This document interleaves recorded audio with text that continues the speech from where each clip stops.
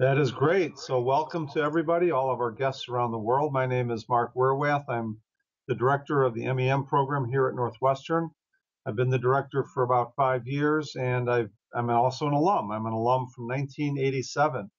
The program here is something close to 40 years old, and we've got a great legacy here and a great tradition and a great program. And I'm sure that most of you have looked at that or know much about it. Tonight, we're simply going to be talking about considerations that you might have as an engineer becoming a manager, becoming a group leader, things that you need to think about. I know it's going to seem overwhelming, so I'll tell you that up front. There's a lot here, some of which is intuitive. If you're already a manager, I suspect you've already done some of this, if not much of this. I can also tell you that I made myself personally a lot of mistakes that helped me develop this deck. So this comes from both my lived experience as well as the stuff I was taught as a young engineering group leader and engineering manager. Back in the day, companies would actually invest in training new leaders and new managers, and I suspect that there's not as much investment these days, which is why we put this together. So again, things we're going to talk about. I'm going to include my background as well as some key considerations for you and some examples so that you have some practical applications for this. My own personal experiences, stories that, if you will, tie all this together, and then hopefully we'll have some time for some open discussion, some questions and concerns you might have. I was in the workplace for quite some time. I had almost 30 years of experience in engineering and new product development, both at WMS Gaming, which was, believe it or not, a slot machine company. So I made slot machines, a highly regulated business. Most of my career was at Motorola, where I made everything from cellular phones to base station radios and large scale 911 systems. And I had a brief stint in aerospace at Northrop Grumman, program managing effectively a foreign defense contract with Marconi of England. So that was a very worthwhile and great experience. So I've managed large complex systems, product development, IT projects, manufacturing projects, radio network system implementations, and I've worked, of course, around the world. I am a PMP. It's something that a lot of our students contemplate getting while they're in the program, and I do believe this program helps prepare you to a large extent for passing the exam and for being a project management professional. My main responsibilities is I've been the director now for about 5 years, is to first and foremost accept only the best students. So we're very selective here. We're probably as selective as some of the best MBA programs in the country. My second job is to keep the curriculum current, relevant, and properly delivered by excellent faculty. My third job is to really network students to the community of seasoned professionals, to plug them in, so to speak. You don't come to Northwestern just to get a transfer of information. You don't come here just to get a few skills under your belt. You also come to plug in and to network into the network of professional engineers and engineering managers, right? The fourth bullet's going to make you uncomfortable, and at first it kind of made me uncomfortable, but I'm here to stretch you, and I'm here to stretch you beyond what you normally would do in your day-to-day job. Everyone's very courteous in the corporate setting, and of course we're courteous here, but my job is to put you in settings that would force you to look at things from a different perspective, work in teams that perhaps people you've never worked with before, on topics and on projects that you've never possibly seen before. So stretch you in areas such as leadership and emotional intelligence and things that are softer topics that most engineers never get exposed to unless they take a program like MEM. My ultimate job, my final job, my main job really is to turn you and to turn students into technology and engineering leaders. So we do that through a series of very, I guess, well-calculated experiences and courses and topics and faculty members that are very good at putting you through exercises, right? The first concept, I guess, or the first thing you need to deal with as a new leader, and I'm assuming for this purpose that really you've become a leader for the first time. It may or may not be the organization that you were working in. It could be a new organization, right? And if it is, the first issue is going to be credibility. You are the outsider. You are coming into an organization that doesn't know who you are or what you're capable of. So your history, your background, and your accomplishments are all part of the credibility puzzle, if you will, that people are trying to assemble on your behalf. They're trying to understand if what you say is really worth listening to. They want to know who you're connected to, your network, who are your senior level supporters, why do they support you? But they also, and I hate to say this, but to some extent you will be judged. You'll be judged on your demeanor, your presence. Do people naturally want to pay attention to you? Are you worth, being listened to, I guess, right? Is there something that you have to say, or perhaps the way you say it, that makes people stand up and take notice, right? And last but not least, especially with engineering, your knowledge, your judgment, your creativity, your ability to understand the system or the problem that's in front of you is going to be, first and foremost in people's minds. Are you really in the right position? Are you the right person to take on this job? I'll never forget the day I took over the GSM infrastructure business at Motorola, and I was their biz ops executive director. And the first day on the job, I came into this conference room filled with engineers, and of course, most of them had their laptops open. And the current executive director turned to me and said, "Mark, what do you think of this organization? What's your first observation?" And luckily, I had one. It's not luck; it was skill. I knew that I had to have one. And my first observation was that we had a serious problem with quality on GSR 8, which was their system release that was going out the door. And he turned to me and he was surprised. He said, "How did you know that? Or what makes you think that?" And I said, "Well, outside of this conference room is a quality chart.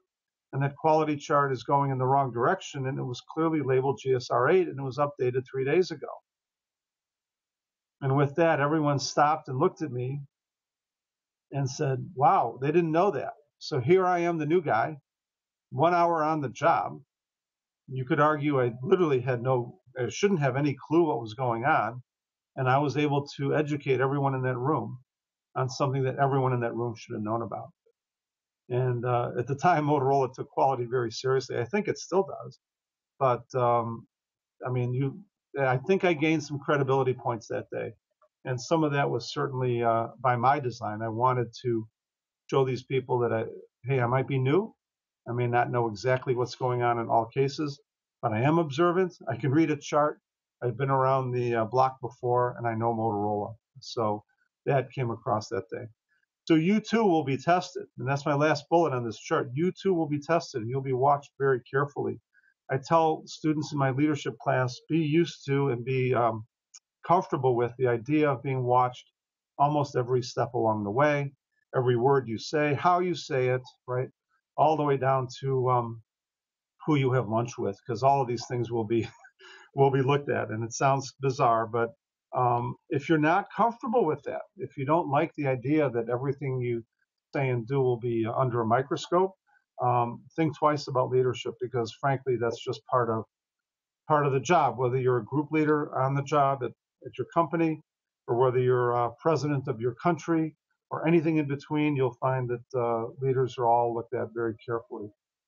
So you're taking over a new organization, right? You should start by understanding your boss. Who is your boss? Who do you report to? What's the network of bosses above you and around you?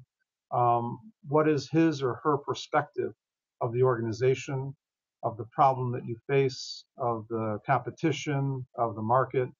Try to put yourself in your boss's shoes and try to understand your boss's perspective, right? What's your boss's view of the organization you just took over, right? You might find that you're surprised, and it might be worth asking that question, right? I remember my first day on the job when I was at Northrop. I was actually running a program with a client that was 4,000 miles away. And I asked my boss, at that time it was an executive VP in charge of program management, "What do you think of this client?" And I thought he was going to tell me this is the most important client in the business, that this client was the most important thing we've got in the entire building. And I was like amazed when he told me the exact opposite. In fact, he told me, this customer, this client is driving me crazy. He's nickel and diming us, right? I kind of wish they would go away. And I hope you can manage with that in mind. And, those two sentences made a huge difference for me. And I was very glad I asked what my boss's view was, right? What are your goals? How are you going to be measured, right? How does your boss measure your success, right? It's worth knowing, especially as early as you possibly can. What problems has this group experienced? You just inherited not just the group and not just the people and not just the goals and the work plan. You've also inherited those problems. And some of them are real and some of them are perceived. And part of your job is to figure out which is which. I don't think anyone's going to give you a recipe book that says these are the real ones and these aren't. I think you have to decide that for yourself. That becomes your leadership perspective, your teachable point of view, right? Why were you chosen for this role? It's often a good question to ask, so that there might be a specific skill that they're looking for from you. That's a question I wished I had asked, because I eventually figured it out over time, but it would have been a lot easier to just know that up front. And then, of course, who are the key stakeholders, right?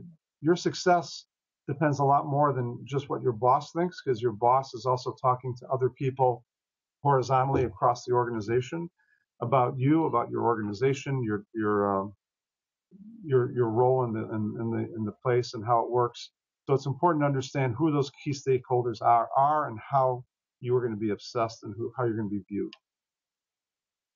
Financials. This might be foreign to many of you. Maybe you've never looked at a budget before. So if you haven't, find somebody in accounting to befriend and find out how your budget is looked at. Get a printout of it or get some sort of a file that describes your budget and then your actuals against that budget. Who established that budget? What were the assumptions behind it? Are you being measured on costs, revenue, headcount? In my early career, I was managing a cost center. And then later, I'd say when I was maybe in my late 20s, I was running a business which had a full income statement attached to it. And that was an amazing experience. But clearly, with the income statement, I was being measured at the bottom line. How much did I return to the company against my budget, against my plan? What are your actual costs to date? What's your trend, right? Contrast that with your budget. What drives the budget? What are the key assumptions? How would you financially model your business if you had that chance, right? Is your headcount at budgeted levels? How many requisitions are you allowed to have? Are you over budget and do you have to cut back, right? Who approves changes to the budget? And when are budgets set and what is the planning process? Those last two bullets are questions that I should have asked. Even my last job at WMS Gaming, it took me a while to figure out the cycle and where you are in the cycle of executing against your annual budget and establishing those new budgets. So, when is your chance in the year to actually adjust your budget assumptions and your budget and your budget model, right? If your financial model. So these are questions that you need to ask early on, in my mind. So there's a lot more you can say about all of this stuff. That's, frankly, why we have a course in finance, we have a course in accounting, so that you can do a deep dive and understand what an income statement is, what a balance statement is. You should be getting, in my mind, at least a monthly budget report where you can compare your actuals to your budget and then see what adjustments you might need to make, right? Don't be afraid to deal with issues, and early on, don't be afraid to ask silly questions, because I think it's better to ask those early than to ask them later. HR, right? Something that we often forget, right? In the U.S., we view HR very differently than how it's viewed overseas. In the U.S., HR is often an extension of the law department, kind of a part of the general counsel's office, or at least implementing the policies of the GC. I would say the first thing you should do in HR, from an HR perspective, when you take on a group, is to review all the performance reviews and the rankings of your staff. Do you have a good team? Do you have a team that's well regarded and well compensated? Look especially for time and grades, salary, position and grade, and training backgrounds. Um, of course, it makes sense to sit down with each of your direct reports and get that firsthand from them, but I don't think you want to necessarily ask people their time and grade per se or their salary. Those are things you can look up. But I'm sure people would love to share their background, their educational background, their training, their experience. Some organizations have a very formal 360 feedback process. Review what that said, especially feedback from peers. I would also review reports from your staff, things that have been written down about projects, about status across the board, so that you have a sense of both how your staff communicates, how they view the organization, and what their strengths are. You can start to see that in their writing. Get some feedback from peers in the organization about not just the organization, but who works in it, who your direct reports might be. Okay, so payroll. Kind of an extension of the financial discussion, but is everyone on your payroll budgeted? Do you have budgeted headcount that's not yet on board? What offers are outstanding? What are the pay grades of the people on your staff? These are key questions to ask or get answered, I guess, one way or the other. Paid time off. Do you have a way of tracking that? Where are people in their PTO cycle? Where are they when it comes to vacation time? Is everything coordinated so that you don't have your entire organization taking vacation at the same time, right? And is this factored into the work plan for your group? So it's amazing how often our work plans do not include very basic things like, schedule time off or vacations that are very foreseeable, right? This last bullet is the most difficult. Mark, I was just going to chime in. We had a question in the chat box about specifically what is a 360 feedback process? Okay. It's a good question. If you haven't experienced it, it's when usually HR coordinates a formal feedback of your peers. So literally asking for feedback on your behalf and supplying you that data, not just up and down the organization, but across the organization. So anyone and everyone you work with would be asked to fill out a 360 evaluation, right? And then the last bullet, like I said, is probably the most difficult, right? Are job descriptions and pay grades all in alignment? Meaning, do you have people that are working beyond the JD? Are they working beyond their pay grade, or perhaps not living up to that pay grade? And do the JDs really, are they properly compensated? Or has perhaps time gotten the better of those job descriptions and they need to be upgraded and they need to be aligned? A work plan. I would think that every organization would have a work plan, but it's kind of surprising how often they don't have published work plans or documented ones. So what projects are you staffed and which projects are not staffed in your group? What are people assigned to? What's the next project on the horizon and what's the project you're finishing up? Does the work plan align with the realities of how you're staffed and budgeted? Are the assumptions in the work plan in alignment with reality, right? How does your group's roadmap fit into the higher level organizational roadmap? Hopefully you were hired because you knew some of these answers, but if you don't, this is certainly something you need to talk to architects, talk to the, I guess your peers, right, as well as your boss to try to understand what's the big picture here, right? How does your project or your set of projects fit into the grander revenue scheme of things, right? What's your current status, right? I remember distinctly my first meeting with a client at Northrop. I literally had maybe a half a day's notice, if that. And it was almost the first day on the job, and here's the client grilling me about the status of a unit under test in the reliability lab. The irony, or I guess the good fortune, was that I had walked past that lab on the way to my office, and I talked to the engineer, and I had a full scoop on exactly what was going on, down to the latest failure, what the root cause of that failure was, and what we were going to do to fix it. When I finished briefing the client, this was literally the first time I'd ever talked to him, and he's asking me for status. I gave him such detailed status, he paused and he said, well, Mark, congratulations. I think we're in good hands. Welcome aboard. So was he testing me? Absolutely. Did I pass the test that day? I think I did.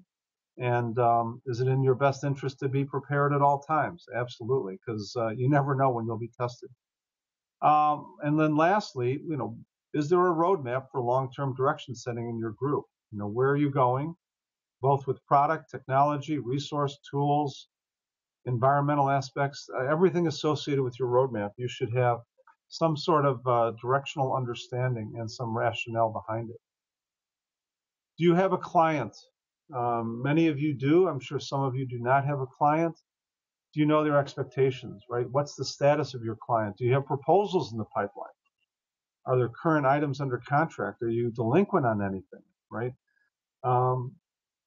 What's your possible new proposal in the future, right? What are they looking for that they haven't gotten? My sense of negotiations with my client was that almost every day he was asking me for things that weren't in the spec, weren't in the contract, and in turn there were things I needed. So it was really kind of keeping track of the stuff that he was asking for and keeping track of the stuff I was looking for, and then when the time came, matching those two things up, trying to create some sort of a deal where, give me this, I'll give you that, and all will be even, because we tried to avoid changes in the dollars, because that was difficult on both sides. And then what are the expectations of your client by your management, right?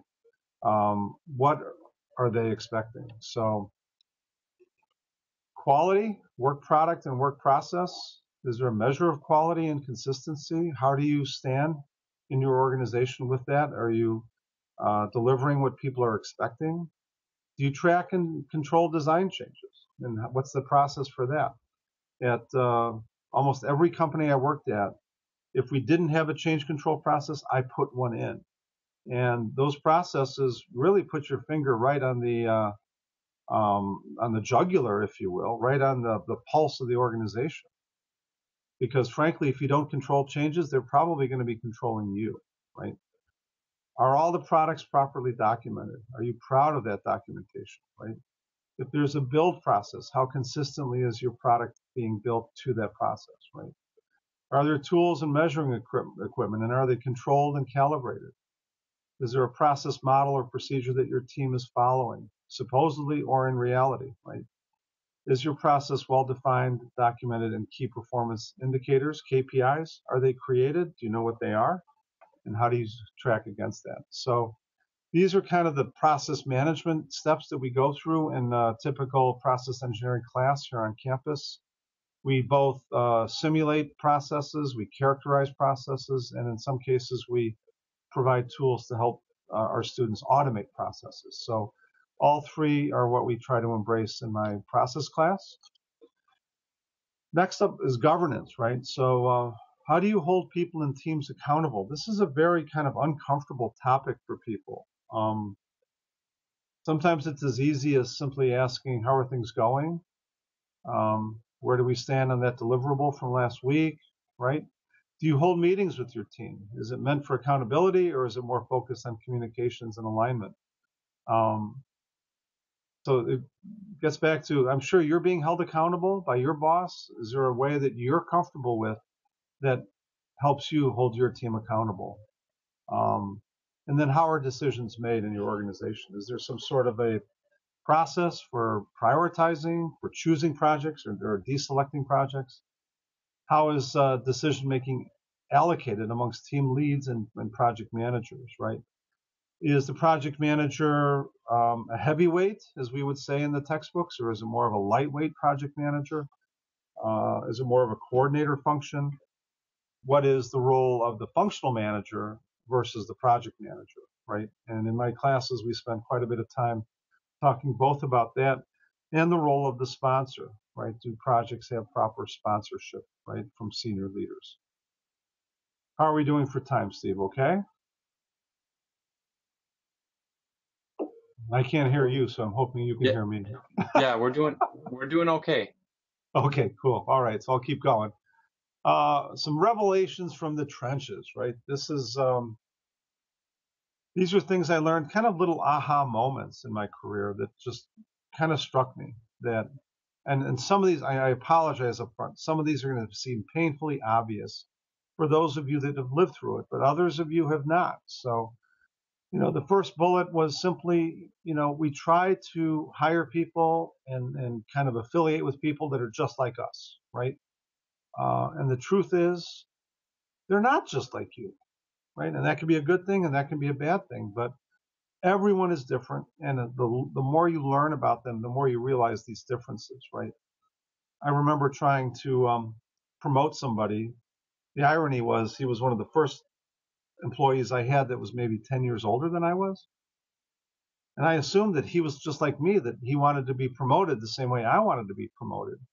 And he smiled. He gave me this kind of funny grin. He leaned forward and he said, "Mark, I'm not interested in promotion.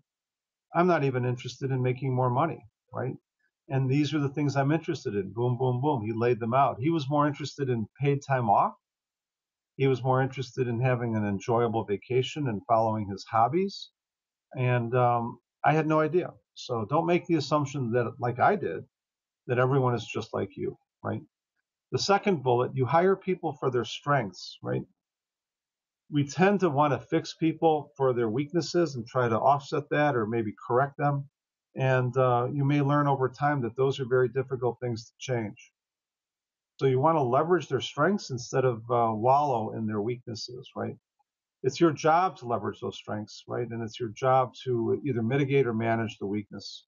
You're probably not going to fix people. So don't necessarily go in there thinking you're going to fix people. In that sense, being an engineer and being a manager can be very different. As engineers, we want to fix broken things, right? You're not going to be able to fix a lot of the weaknesses you see in people. You can provide them training, some guidance, perhaps some advice. Coaching is always a good thing to do, but you're probably not going to overcome fundamental weakness, right? You're not here to become the most popular person in the building. If you are, you're probably not going to be that effective. People don't necessarily respect amiability if that's all you have, if that's the only thing you bring to the party. If all you can say is I brought the best donuts to the meeting, people are not going to necessarily respect that, right? And at the same time, people say, is it okay to be friends with your staff? And my response is generally no. I think you have to keep some sort of distance, if you will, with your staff so that you can look at them objectively and they can look at you objectively, and you don't have to kind of intermingle this idea that I need to be friends with everybody. It's worked for me, and I suspect it'll probably work for you as well. Recognize that different people are motivated by different approaches, different ways of learning, different ways of being enticed to work on a project. It's your job to learn what motivates each person. I'll never forget my boss in my last job said, "Mark, I know exactly how to motivate you. All I have to do is say, we need help. We need help." And that alone would literally get me all excited. I'd want to jump in and be the first person to help. And that doesn't work with everybody, but she knew that it worked with me, right? Some terms that I use, especially in my project management class, is this term called situational awareness, right? And it comes out of the military, but it basically means understanding the terrain that you are situated in, right? What are your advantages and disadvantages, right? Who are friends and who are foes?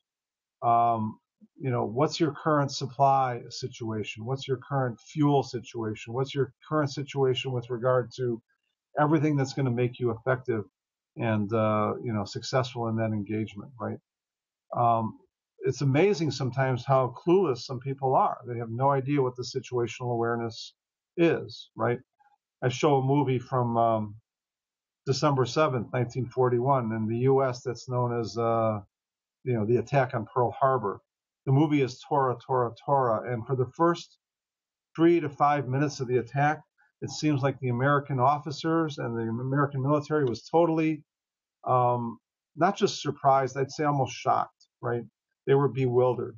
They were staring at the sky, wondering, what are these airplanes and where do they come from? They literally, for the first 3 to 5 minutes, could not recognize the enemy.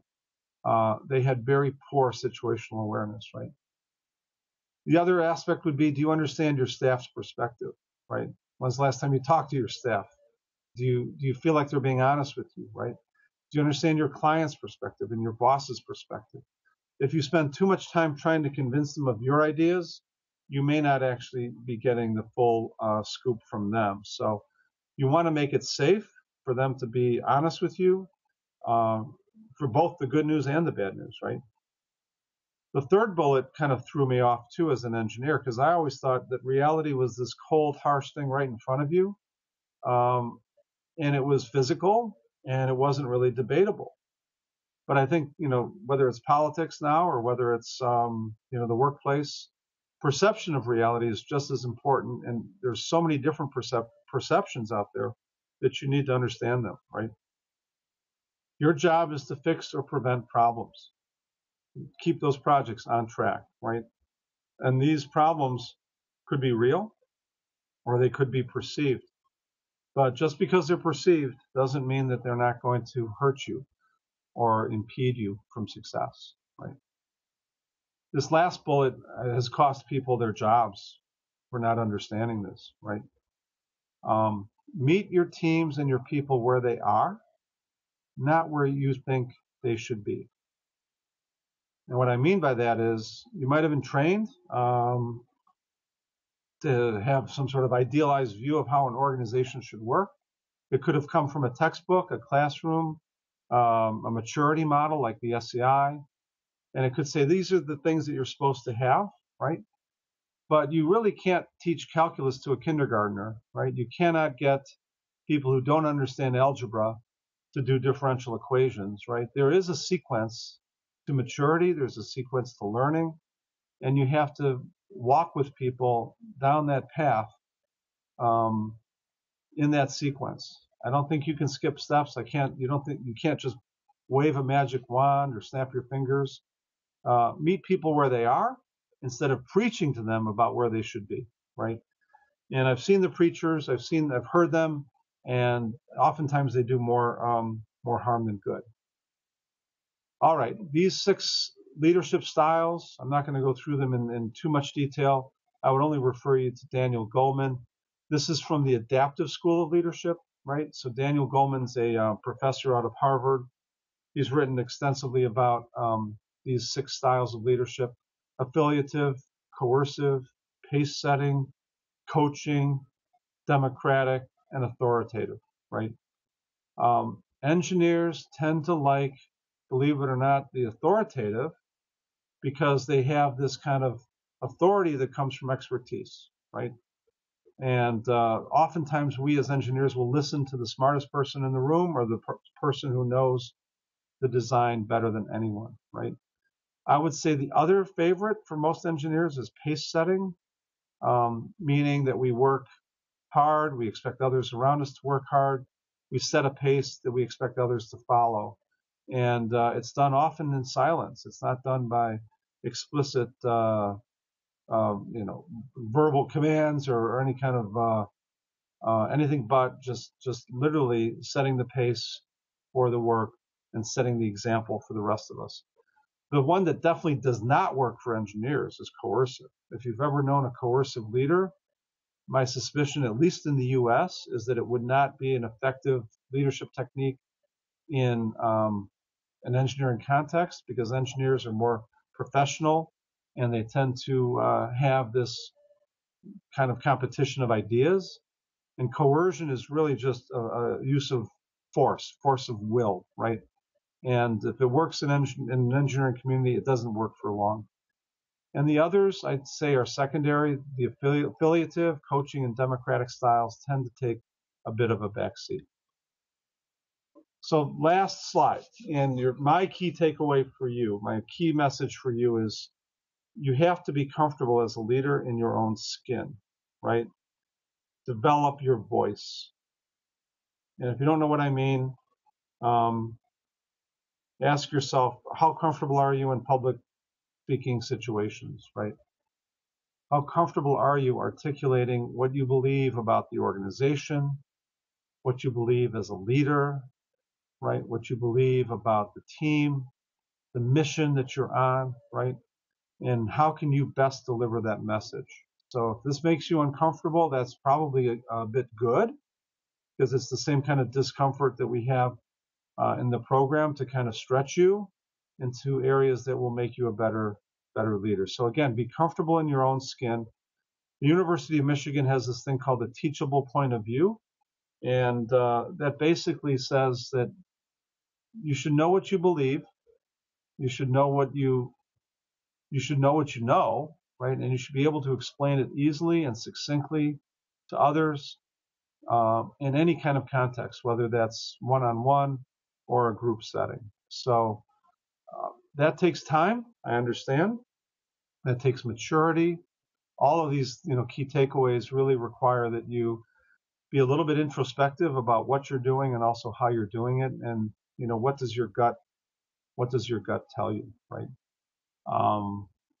What does it tell you about the way you're doing it and how you can do it better? And with that, I'm thinking I'll take questions. So should I stop sharing here, Steve? You can. Yeah, you can. It doesn't really matter regarding your sharing, but now we can see you, in full video mode. Okay.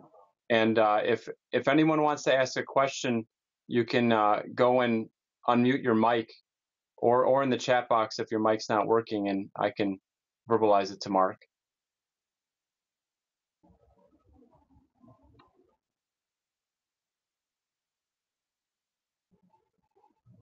They're gun shy. They're shocked. They've never heard this before. Or even, and this is also an opportunity. If any, this is really. Oh, we have a question mark. Okay.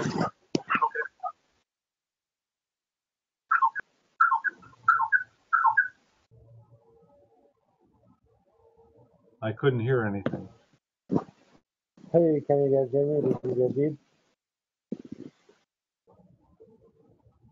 I can hear. Yeah, I'm having some issues with the technical. I can't hear you well. Can you hear me?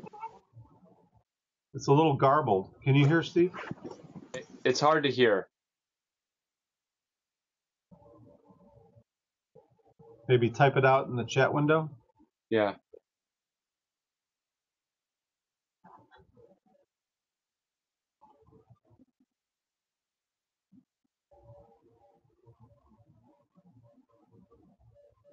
He's typing it now. Yazid is typing it out now. Yeah, I got my chat window open too, Steve. So I can. Okay, good. Okay.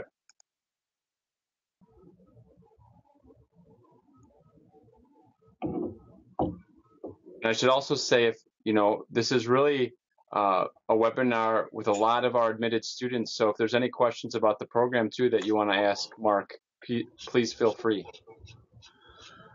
A lot of what I talked about today kind of fits within the realm of leadership. And I think some of these topics are covered to some extent in the leadership course. But also the leadership course is a discovery process. You're really discovering about yourself, your styles, trying to get you to be more comfortable in your skin so that you can project that confidence and that leadership quality, that kind of elusive leadership quality that people are looking for, right? Okay, I got some questions here. How different are career paths of people who pursue engineering management versus the traditional MBA? I think what you're going to find is that in engineering management, you could still become, for example, a product manager, but you'd probably be more on the technical side. You can go into project management or process work. You can become a supervisor of a technical line that's producing product. The traditional MBA teaches you skills such as finance and accounting and perhaps even marketing that, frankly, those are the comfort zone, if you will, of the traditional MBA. And the engineer has perhaps a slightly different path as an engineering manager. So you could still do things like I said, product management. Operations management is a very classic kind of role. And I think you just see a slightly different focus, right? And I've seen a crisscross. In fact, our last speaker was the CEO of Shure, who had worked her way up through marketing and sales, and she was an MEM alum. So I don't think it's 100% certain per se, but I think there's certain trends that I've seen. Right. Okay. Since I graduated from the program, how have you seen the program change over time? Wow, that's a good question. You have to recognize for about 10 or 15 years, I had stepped away from the program and I pursued my own PhD and a few other things. First of all, the program is taught by working professionals now, people who are CEOs and CTOs. Back in the 80s, this program was taught by mostly research professors or TAs. We actually had a lot of grad students teaching. So we've gotten a lot better in terms of the practicality of our teaching, the experience level of the instructors, and the reality-based, I'll call it reality-based education that we were delivering. I think the curriculum today is much better thought out. You have much more experiential type of education. It's not just theory, it's a balance of theory and practice. We do things like simulation of running a business that never existed in the 80s, right? So there's a variety of kind of, I would call them curriculum enhancements. Things like analytics that we dive deep into now. We have project management that didn't exist in the 80s, so project management and process management. What I've tried to do is bring, me and my immediate predecessors have brought the real world of corporate America and corporations in general into our curriculum and into our classroom.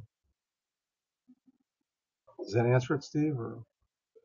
Yeah. All right. And he said yes as well. Sure. I mean, I have to say that the whole idea of MEM evolved quite considerably, right? So instead of taking research professors and bringing them into the classroom 100% of the time, or bringing in their TAs and dealing with very kind of theoretical topics, we've tried to balance that with practical topics that, I mean, my best feedback from a student is, I took what you taught me last night, I brought it to the job the next day, the very next day, and it made a big difference, right? And Steve's shaking his head because he's probably heard that hundreds of times. Just yesterday. Yes, okay, there you go. I've heard it myself, if not hundreds of times, at least dozens of times. And I know the rest of the faculty has too. So that's the big payback when a student says, I loved what you did yesterday. It might have seemed basic to you, but I brought it back to work and it made a huge difference, right?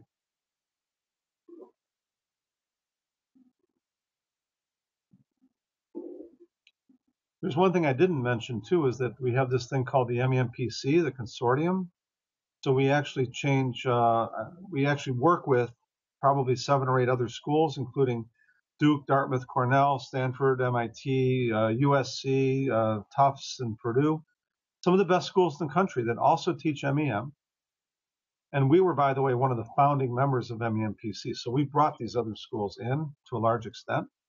And what we find is we're sharing best practices. We're sharing some of the lessons learned. We're sharing things, everything from marketing to curriculum to teacher selection and even student selection, right? How do you pick the best candidates? So we're all sharing, best practices. Ooh, this is an interesting question. Ooh, what is the best way to identify perception versus reality in the workplace, right? I almost said marketplace. Wow. Believe it or not, this is actually a huge deal. And this is probably what distinguishes yesterday's leaders from tomorrow's leaders, right? Is the ability to say, well, what is real and what is just perceived. In MEM, we tend to focus on data. We're very data-centered, and we think that data is the bridge that bridges that gap. So we can believe a lot of things, and in many cases, it's not based in data. And in our personal lives, that might work fine, but in the workplace, your beliefs need to be rooted in data, in analytics, in what we like to think of as cold, harsh reality. So, and that's sometimes difficult to difficult to grasp. If you don't have the data, then you're basically almost running on a theological basis, right? You're running on people's belief sets. So I'll never forget, we had a problem in the field at Motorola, and I was not an RF engineer, but the problem was an RF problem. And I watched the technicians take a tiny bit of information and try to run in 15 different directions with it. And I stopped them and I said, time out, guys. Why don't we actually collect some data? And their first reaction is, we don't have time for data collection. We have to solve the problem, right? And my answer was, you could be solving the wrong problem. You could be causing other problems, right? Let's stop, take a deep breath, spend 48 hours collecting some data, and let's see if we can solve the real problem. Sure enough, I designed a data collection sheet. We went to the dispatchers and had them fill it out. And the problem that we discovered had nothing to do with what any of the technicians thought the problem was, right? And not only did we save money and time, but we saved face, because I'm sure the customer, the client, was getting pretty impatient with us. So I think data is the way to bridge that gap, and recognize that you might be surprised. What you thought was perception might actually be reality, right? So this next question here says, what drove you to take a change in your career path from a sophisticated engineer to a good professor? Well, in between sophisticated engineer, which I guess I appreciate, I'd like to think I was, to being a professor, was that I was a leader. I was a manager for probably 25 years, or at least 20 years, director of program management, executive director, running biz ops. And what I found myself doing as a leader was doing almost what I'm doing right now, which is explaining, teaching, trying to listen, trying to respond, and trying to be as real as I could and deal with the issues that were in front of me. And then I decided, well, if I can do that on this scale, maybe I can bring it back to a classroom, right? I also felt that the classroom needed a little bit more reality-based and, corporate-based, and, a little less theory and a little bit more practice. So I wanted to bring that to the classroom and see if it would work. And so far, I think it has. I've been doing the teaching now for close to 14 years, since 2001. So maybe it's more like 16 years. But yeah, I've been teaching for quite some time, and I think it helps me be a better practitioner. And during those 16 years, I spent a lot of time in industry. I think I became a better practitioner for it. And I think my practice informed my teaching. So I think if you talk to any clinical professor, especially in the medical profession, I hope they would tell you the same thing, right? That their practice informs their teaching and vice versa. Right?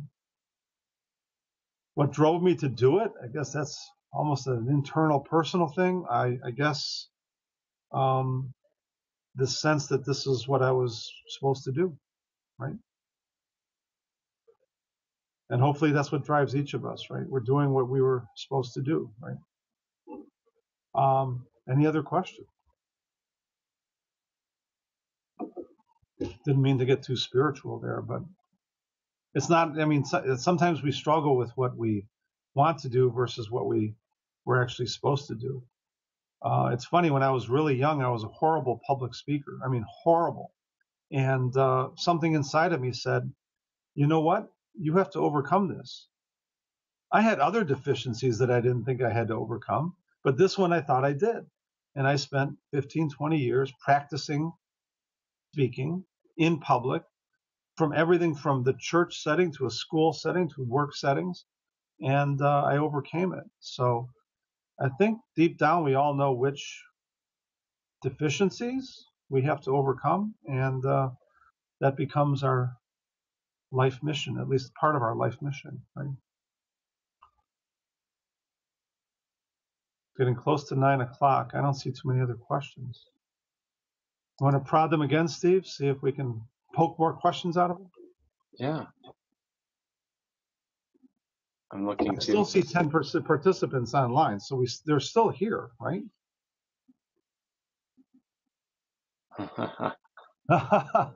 Okay, that is right. I'm frequently asked why I choose to study in the U.S. when I'm already 36 years old. Thank you. Well, I got one more story. When I was 40 years old, I was pursuing my PhD, and my fellow students were of equal age, in some cases older. So we'd like to poke at each other. And one of my fellow students poked at me one day, and he said, "What is the ROI of your PhD?" And he knew I was kind of financially oriented, and most of us thought in terms of ROI, return on investment, right? What's the ROI of your PhD? And for some reason, I got really angry at him. And I turned to him and I said, "What's the ROI of your high school education? What's the ROI of your grade school education? What's the ROI of your family?" We all make decisions in life, and some of these life decisions have nothing to do with ROI, right? Job prospects. Okay, can I share some information on job prospects, something not already mentioned on the sites? Well, I'll tell you what I've experienced working with young MEM students and watching them pursue their careers. First of all, as most of you know, in the U.S., it's a highly competitive situation. There's a lot of people going after the jobs, and you have to differentiate yourself, right? And whether it comes from the classroom or comes from yourself, you have to find that passion that's going to connect you to that interviewer, you to that hiring manager, right? And it can't be that, well, I know what your product line is. It's got to be, this is why I believe your product line makes a difference, right? I've seen students who worked on that energy project with Schneider Electric last summer. And the one that got the job in the energy industry was the one who was passionate about energy, clean tech energy, and what he learned in that, and not just in the classroom, but working with the client, solving the problem. He had a great story to tell, and he was excited and passionate about it, right? So I guess what I can say is it's highly competitive out there in the U.S. for all sorts of jobs, including engineering management. You have to differentiate yourself, and I think one good way is to kind of dive deep, right? So MEM is about kind of the horizontal, right, engineering management, but also being a technical expert in at least one area so that you have credibility. Back to slide one, credibility, right, in that marketplace. Very few good managers are experts at nothing. You have to be at least an expert in one area that's valuable to companies today, right? This last question is, do you agree there's not enough of an understanding in the market about the engineering management degree? And what's the best way to educate people on the value of this degree, especially with the creation of the consortium? Well, I'll tell you, this is something I've been wrestling with for 5 years. I agree that engineering management is a specialized degree, as is so many others. I could rattle off 10 other specialized degrees here at McCormick, including analytics, product development, masters in project management, masters in robotics, masters in biotech, masters in information technology. Every one of these is specialized and cannot be compared to the MBA in any way, shape, or form. It's a little like comparing, I don't know, a fast food franchise to a small gourmet restaurant, right, that specializes in a very particular type of cuisine. There are probably 100 times more MBAs in the world and 100 times more MBA programs in the world than there are MEM programs. And I acknowledge that. We'll never have the brand equity of an MBA. On the other hand, what makes it so ubiquitous could also potentially make it a commodity, right? So everyone knows what an MBA is and what an MBA program is, but the fact that they're everywhere might have diluted its value. So I would just leave it at that. The same thing happened in my PhD program. Does anyone understand what a PhD in org development is, right? Every PhD is specialized. And I think to a large extent, having a commoditized master's degree is unusual, and most master's degrees are specialized. At least they have been historically. It's the MBA that's the exception. It became ubiquitous. And Mark, just for being mindful of time, and I've had people side chat me saying they have more questions. Why don't, if you have side questions, why don't you email me directly and I can forward them to you, Mark, and kind of get, if there's general themes, kind of organize them. But we can end the discussion here. It's been an hour, and I want to be mindful of time, and also send out the recording to everyone. What do you think, Mark? That work? That works fine for me, unless there's something that's absolutely pressing. I mean, I'm open to that, but I do want to thank you all for sticking around for the hour. I can tell you that this is probably a different kind of discussion than what you would have had in a classroom setting here. Classroom settings here, we probably would change the modality every 20 or 30 minutes. You'd have a lot more dialogue. It turned out to be mostly a monologue. And you would have a lot more, if you will, case study type, content brought to the classroom so that you can all reflect on the same kind of problem and solution in front of you. So as practical as this was, I'm hoping it was practical. I think our classes are equally practical in different ways and probably in a deeper dive kind of way. But I hope this was kind of a, what can I say, kind of an introductory discussion on some basic concepts of what engineering management should be, and I hope you found it useful. So thank you all. Thank you, Mark. And hopefully we'll hear from everyone soon. Okay. Take care. Have a good evening or morning, whatever it is out there. Bye. Take care. Bye-bye.